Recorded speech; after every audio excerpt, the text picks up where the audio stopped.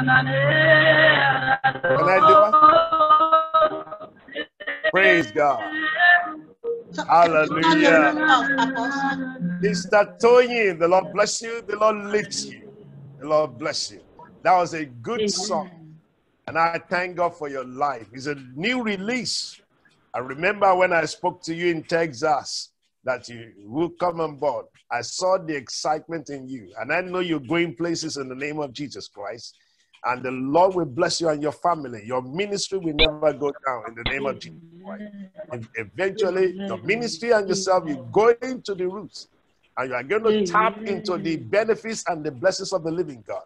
And heaven will lift your head above in the name of Jesus. Thank you very much for that good, wonderful thing in the name of Jesus. Well, viewers, we thank God for that piece of worship in the name of Jesus. And I know our heart is ready to get something into our spirit, man. And I know my good friend, Reverend Greg Alabi is post ready. I remember 30-something years ago, we've been together, and he's a man of grace, a man of humility, a man that knows the mind of God, a man that flows in the power of the Spirit. I welcome you today in the name of Jesus Christ. Well, it's something we are missing you in Nigeria, and I know in the name of Jesus Christ, that grace that is on you will never diminish in the name of Jesus Christ. Well, I know you are loaded, ready to give to us that which the Lord is placing in your heart, in your mind, concerning going back to the roots. And we know, as we have discussed, what we are seeing right now all over the place, not only in Nigeria, you are tasting it right there in Canada. And for what we are seeing in this pandemic period, the pandemic thing we're having around, there's nothing coming from the church that will make people to come to us and say, where is the solution? And I know by the grace of God, the Lord will use you to bless hearts and make us ready to go back and go on our knees and receive that exact thing God wants us to do so that the church may be relevant again. In the name of Jesus Christ, the Lord will use you. Reverend Greg Alabi, I want you to join hands with me to welcome him on board. The Lord bless you, sir. You are welcome. Thank you. And I want to give God thanks and praise for the opportunity that you have offered me. And I want to welcome everybody to this great session. I trust God that God is going to bless us. And I also trust God that God will use you to bring some value to us and to the people watching. I want to also use the opportunity to greet my good friend, Reverend Victor Amoson. It's been a while I last heard from you. I love you a lot, but we're just busy. And it's good to hear from you. I'd just like to maximize the opportunity. All protocols observed, all oversights, please, my apologies. I am bivocational, meaning that I have a secular job and work full-time for the Lord. That's the way I describe myself. Yeah, welcome. Yes, so I know how it feels. I've pastored for 16 years before, and I run an itinerant ministry, and I preach every day now on radio. And God has given me the opportunity to be about 5 different radio stations. And I really know the pull that full-time ministers go through. But I said all that about myself to make a point, not to tell you I'm a great person, but to make a point. Sometimes where you're going through mass production because of volume of demand, if you are not careful, quality will be compromised. And that's what we are likely facing right now in the body of Christ, where we see a lot of people coming to Jesus, and we don't get the quality of Christians, workers, and ministers that we expect, because there's a lot of mass production going, and there is no quality control, and therefore there's no quality assurance. And when there's no quality control and quality assurance, you are likely going to get compromise of qualities. And where quality is compromised, performance will always be at risk.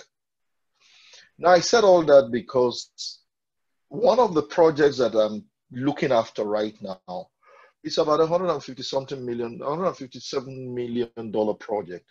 And senior management asked my regional manager to ask me to add to my portfolio another project that's about $60 million that I look after. And I have learned something in life. If God wants to increase you, he will first stretch you. The demand is much, but I went today with the senior project manager to look at what was going on. And it has a direct bearing to back to the roots. The architectural drawings and the engineering drawings don't match up with the realities we have on ground. And so that gap, to correct that gap for just one of the sections of the project, is needing over $90,000 minus man hours just for materials to correct an oversight that was not captured in the drawings. That in the reality, when that construction work was going to be done, it didn't match up. So what's the relevance of what I'm saying about my secular job with the topic here? Some time ago, I was in Benin City to preach. And I was put in a hotel alongside with other ministers. And on the poster was another man of God from Port Harcourt who I've heard his name, never met him before. So I walked to his room to knock on the door to say hi. They wouldn't let me go in. His bodyguards, ministers with dark glasses everywhere. You can't see the man of God. If you want counseling, wait until after the program. You will see the man of God after the program. They will give you an appointment to see him. I just shook my head. I said, when did we become this way? And so I had to introduce myself to these young people. And then the man of God heard from inside and said, oh, I'm sorry, let him in. Oh, man of God from Lagos, how you doing? And blah, blah, blah. And they received me in. And then he was blaming me for not introducing myself as Reverend Doctor, because I walked up to them and said, my name is Greg Alabi. And they said, oh, you can't see the man of God. How did we get here? How did we get here? How did people back in the day who call Brother Paul Ginodu, Brother Yemi Ayodele, and now a man of God got insulted that an invitation letter to him was not properly addressed, that they call him Evangelist so-and-so and not Reverend Dr. so-and-so. He said they should return it and readdress it properly before giving it to him. How did we get here? Now, I'll take us to scriptures to help us to see that for us to understand, before we go back to the roots, for us to understand the degree of degeneration, let us review the quality of what we are getting based on the things we set out to produce, the things we thought we would get when we were doing our drawings, when we were working on the drawing board, when we were working and training people. And now see what we get. How did we get here? I remember the late Archbishop Idahosa said something. He said, Elijah produced Elisha. Unfortunately, Elisha produced Gehazi. How did we get here? That the things you are saying, because now, once you are committed financially and in attendance, you're likely going to get a post. Once your attendance is regular and your finances is regular, they will give you an assignment. And so I tell people you can get a collar, but you may not get a calling. It takes a tailor to get a collar, but it takes God to give a calling. So how did we leaders begin to commit spiritual things to people just because they were frequent in appearing in church and were financially committed, forgetting that the Spirit can fall on people who are outside the camp, people who don't fit into your definition can be called by God, and the Spirit can rest on them. How did we now think that those who meet our standards should hold offices and be promoted over time from deacon to assistant pastor to pastor to, and how did we get here? I'll show you a young man in the scripture. His name is Ephraim. Joseph, his father, had him in the book of Genesis chapter 41. His father had him in verse 52. His father called him Ephraim, he said, because God has made him fruitful in the land of his affliction. So, where Joseph had suffered, God remembered him and gave him two sons. The first one was Manasseh, and the second one was Ephraim. The first one he called Manasseh. He said, because God has made him to forget the troubles he went through. And the second one in verse 52, he called Ephraim. He said, because God has made him fruitful. Sometimes, the things, the discomfort. I remember myself and Apostle Wale Adituberu. Remember the day from UCH Faith Clinic. After the 12-hour session, we walked from UCH to your house at Orita Challenge. We walked. We were happy. We didn't feel it.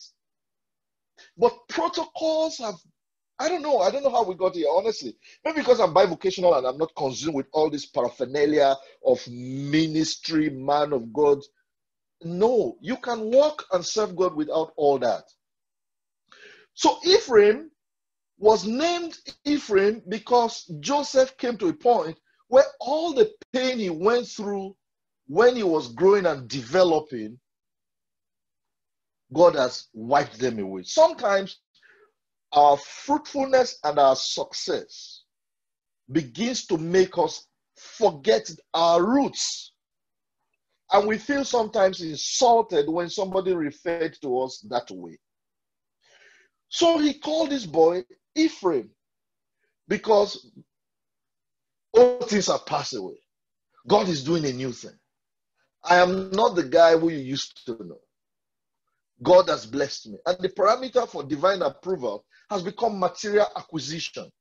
And we as members have started to profile people, rank people, and place them based on their material acquisition and numbers of people who honor them.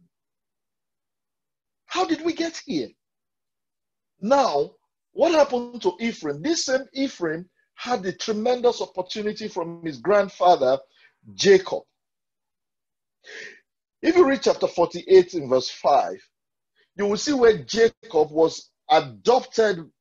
Ephraim was adopted by his grandfather to be equal to his uncles. The privilege of rising, success, and promotion. Watch it. Watch it. There are some enemies you can bring down overnight, like Goliath. Some enemies like Saul, you have to contend with for a long time. Saul is not going anywhere. He has to build character in David. That's a subject for another day. So now his grandfather adopted him equal to his uncles. So he got instantly raised up, promoted, and made one of his uncles. In fact, if you go back to the land of Israel in the Bible times, while Levite has no inheritance, Ephraim, the grandson, had a tribe and a land that he inherited. Because grace, by the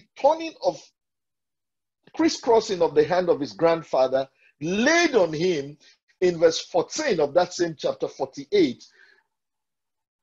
His father tried to correct him. You know the story very well. Joseph tried to correct grandpa and said, no. The other way.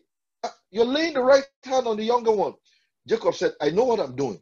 So now, see how success is coming. First, he was the son of fruitfulness, born in success and wealth. What the Yoruba man we call Abiola, Abisola. You were born in wealth. I hope there is no Abiola, Abisola listening to me. Sorry, it's not personal. So now the next stage of promotion he got was that he was made equal to his uncle, or older than his brother, his elder brother. Then, third level of success, he was raised to the status of his uncles. by the crisscrossing of hands. See what grace can do. See what the cross of Jesus can do for you and me. Subject for another day. And then in Jeremiah chapter 31, verse 9, if you have the time, go through it. God called Ephraim his firstborn.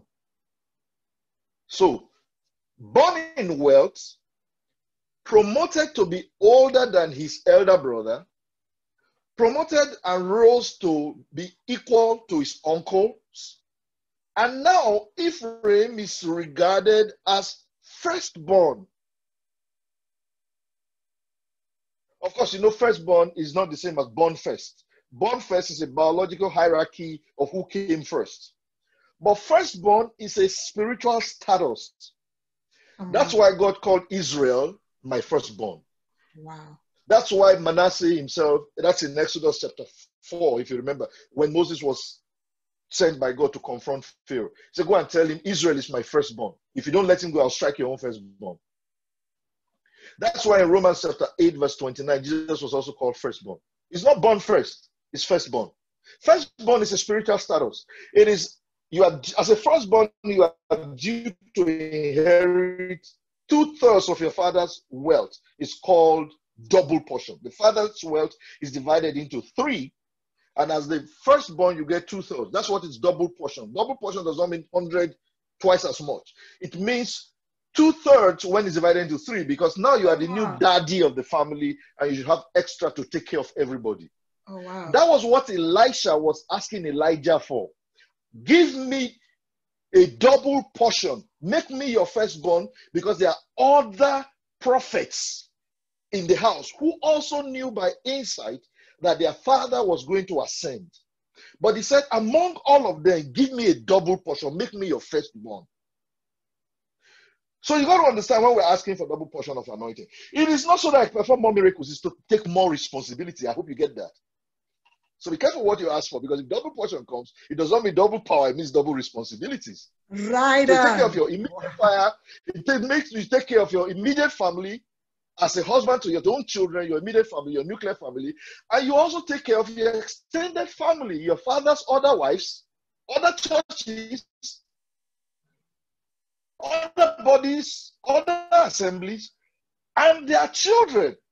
Because now you have a double portion. So when they come to meet you for financial help, you don't suck them and say, all of you send honorarium to me. You take care of them because you have a double portion.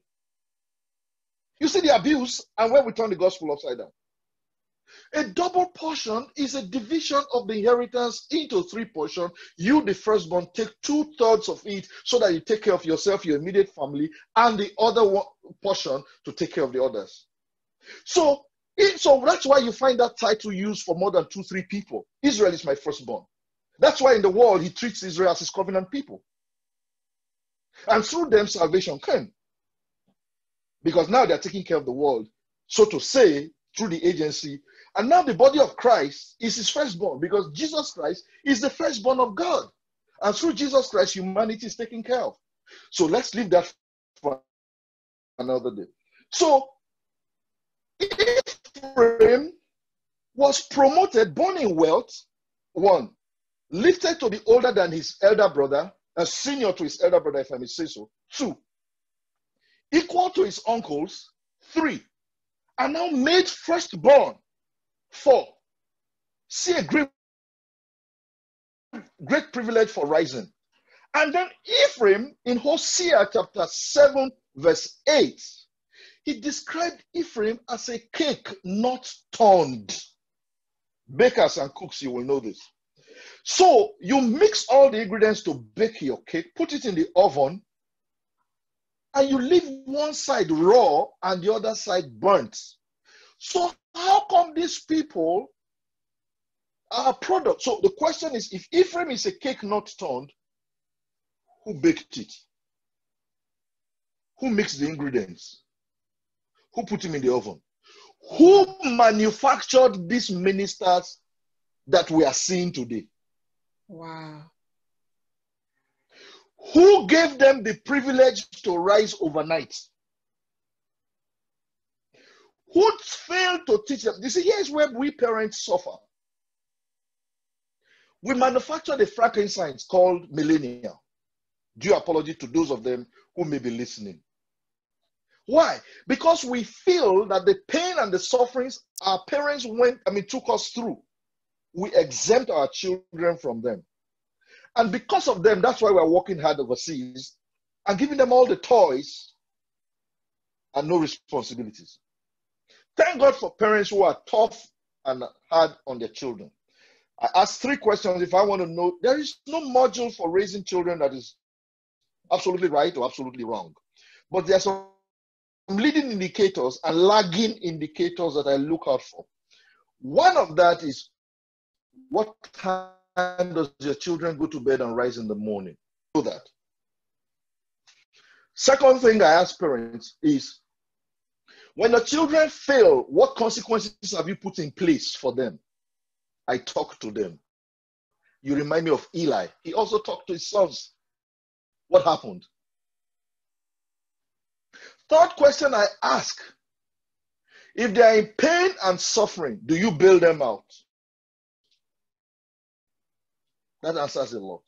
The same thing we have raised to spiritual sons and daughters who we have not baked properly. We mix the ingredients and put in the oven. We put them in place of position and power. They were able to take down one Goliath. Therefore, we promote them. And when King Saul, to build character in them, chasing them every day through the wilderness, begins to build character, we come to deliver them. And so they are not baked. One part is burnt, the other part is raw. So I'm not here to throw stones, but I'm here to let us see that where quality is not controlled and it's not assured, it will cost more money to correct deficiencies. It will cost more time and man hours to correct deficiencies. And where that happens, what you have is a delay in many fronts. And the customers are not going to be happy with the product or with the job. We can't even commission. We can't hand over the project because it's not ready. And if we do, it's going to fail. It's going to fail. The project manager told me what something that happened. I just drove past where they build aircrafts this afternoon. It's a plant where they build aircraft, Bombardier. If you ever heard of Bombardier. Bombardier is here in Toronto. They build the aircrafts here. Wow. Bombardier aircraft. So I just went through the place and I was watching an aircraft being tested. It just came out of the manufacturing plant and he was going. And the guy told me, he said, I wouldn't drive that. I wouldn't fly that plane. I don't trust. I said, well, if you built it and you are sure of it, then fly it. Airbus built A310. First takeoff, they put senior executives inside. It crash landed. Some died. Excuse me, sir.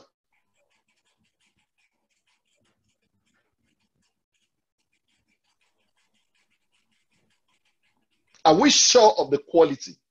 Can we put grandma to be? Can we send Muslims there? Can we send Hindus there? Where did this gap come from? Now, having understood and admitted that the quality of the ministries and ministers and churches that are being born may not do the work. That's why the Catholic Church and the Methodist Church, we all ran away from, and the Anglican Church, because we feel they are using prayer book, manuals, textbook to conduct service, reading sermons. That's where everybody's gone back to now, because you're not even sure that they'll flow in the spirit to deliver a 30 minutes sermon without, you can't even sure. So headquarters has to produce everything they would do for 1 hour, which you, when you were growing, you didn't do that. Because if you let them flow, people will leave. Because they will tell you, I got nothing. And you know it. So if we really want to go back to the root, I think our first thing is to repent that, Father, we failed you. We did not hand over the baton that was handed on to us. We took away the bones and the meat and gave them the milk. That what they know is the flamboyancy of ministry. They know the material. I was speaking with one denomination, one Pentecostal church pastor, and he was just whining to me this morning. And I said, sorry, I don't have the time. I have a day job. And he told me something. He said, the pressure of headquarters for number and returns is making him go cuckoo. That these people have needs. And nobody's listening to him. I say, yes, because when we were raised, nobody was asking for your number and returns. But that's where we find ourselves today. And so they give you a manual on how to teach Sunday school, how to train workers, how to do this. But we had hands-on that produced quality men. Hands-on, not textbook smart, but tool smart. I want us to look at the fact that our first recommendation here, I know we're going to continue today, tomorrow and day after, is that I want to call the older generation to repentance. I say, God, we dropped the ball. We didn't pass it on as we were raised. We took away some vital elements in the curriculum. We showed them the product and the fanfare of ministry, and not the rigor, the labor, the travail that goes with ministry. A lot of us can't tell our younger ones the story because we think they will judge us. But we want them to see our success because it will make us look good. We think the younger ones would think our friend is more anointed than us if he knows our struggles. But Jesus Christ did something that touched me. He calls the whole world, come unto me, all ye that labor and heavy laden, and I'll give you rest. Now, when he took 3 people to the Garden of Gethsemane, he told them a different story. He said, my heart is heavy. My heart is heavy. Do your sons and daughters know the heaviness of your hearts? Or they only know they come unto me, the miracles and the signs and wonders? Do they know your struggles? Do they know your challenge? Do they know your pain? Do they know your failures? Or we spiritualize it and say, oh, you have no right to talk ill of a man of God. You have no right. No, we're not talking ill of me. We're looking at where I failed, where I dropped the ball, where I made a mistake. Who doesn't fail? Don't judge me because we sin differently. Wow. You may be struggling with anger or impatience, and I'm struggling with finances. My struggle may be different. But are we ready to exchange and pour out our soul to these younger people and say, I am struggling in this area. It is possible for a man of God to suffer, to struggle. Correct. Paul was open and say, he said, I have prayed, God, take this thing away from me. And God said, no, you live with it. You will live with it. But my grace is sufficient for you. Friends, you can take down Goliath with one catapult, but you can't get rid of Saul with fall down and die. Why? Because it's there to build character and keep us humble. So are we open to this? Have we trained them to know that the fanfare, flying a jet and now buying an helicopter, that's not ministry. Ministry is service to God and service to mankind. Wow, correct. I'm not saying that's not good. I want one. If you have one, dash me. I'll sell it. I know what to do with the money. All right. But my point here is, if we want to correct the deficiencies, let's look inward, not preach at those people for not doing the right thing. Let's go back to the curriculum. Let's rebrand. Let's repent. Let's think again. Let's look at the people. It's not just putting the curriculum and say, I've trained you, now you have a diploma, we do give you certificate, shake hands with you, take pictures and put it on Facebook. No. Let them sleep with you in the classroom on the floor. And sleep in a 5-star hotel with you. Let them go without food, as you did when you had nothing, and eat a 5-course meal when you had something. Let them know that it's not all sunshine or rosy. Don't be like my friend. When his car breaks down, he will hide himself and call it what do you call it? He will call it what do you call it? A taxi to come and meet him, or a church member come and pick me. My car is broken down. Why? He said he must not see a man of God in the bus stop. Mm. What are you training your people? What impression are you giving the younger generation about ministry? If that's all they see and all they know. The man of God must not be seen catching a train. If you want me to come and preach, put me in a 5-star hotel. Send 5 vehicles to come and pick me in a convoy. That's the impression they have, and that's why they run ministry this way. That you, their father in the Lord, can't see them in the days of their glory. You can't even see them in the days of their glory. Why? Because materialism had become the yardstick and number for success. But John the Baptist, thank God for men like Smith Wigglesworth. Institutions are not built after them today, but their impact will remain. Thank God for men like Reinhard Bonnke. And may I remind you that great institutions that have been built in America, all those universities you see, were one-time Christian universities. What has happened to them over time? I want to challenge us. If we want to go back to the roots, to first ask ourselves, where did I go wrong? Not where did they go wrong? Where did I go wrong? I'll stop at this point so that I give opportunity for others to speak. I hope in any way, if I've annoyed you, I didn't say it right, please forgive me. It's not personal. But I hope you will see my heart, that I mean well, that we'll see what we have produced doesn't match up with what we want. And the Ephraim's that we have raised, they have not represented the Jacob that wrestled with God until his life was transformed and he became Israel. Praise God. God bless you. Praise God. Oh, Reverend Greg, this is wonderful. This is wow.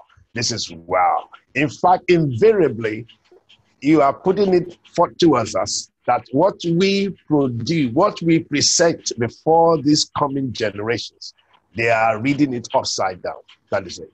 Because after suffering comes the success or the prosperity that flows after hard labor. But the way we display it is what these new ones are seeing and seeing it to be the starting point for them, which is very wrong. And I'm praying by the grace of the living God, as many of us that are hearing now, I want to beseech you in the name of Jesus that we look into what the man of God is saying and try to minimize the way we parade or to present the prosperity or the outcome of our labor before this coming generation. But I know, to the glory of God, like Reverend Greg was coming from this side, I pray the new generation will be picking something here, because that is the way Christ wants to take us to the glory of